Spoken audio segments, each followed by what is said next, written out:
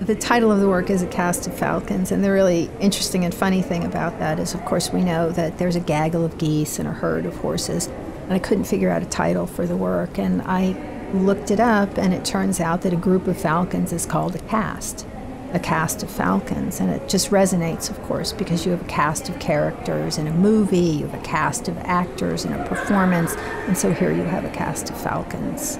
The falcons are hooded for practical reasons, because they would fight, because they're predators.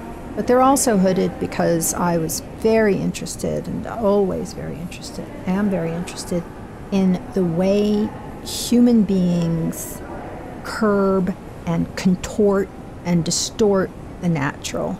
So putting this strange and beautiful medieval hood on a bird is striking, both in terms of meaning but also visually.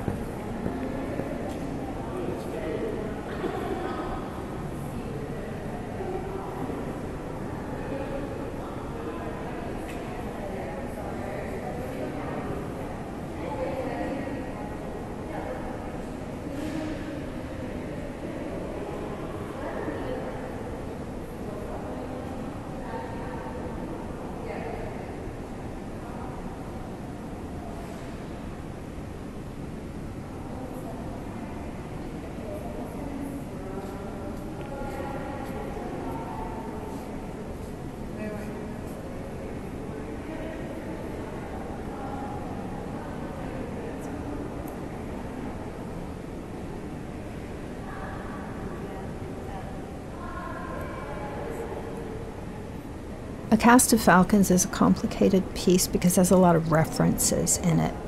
One is the reference to Egyptian mythology and the Egyptian god Horus, who has the body of a man and the head of a falcon.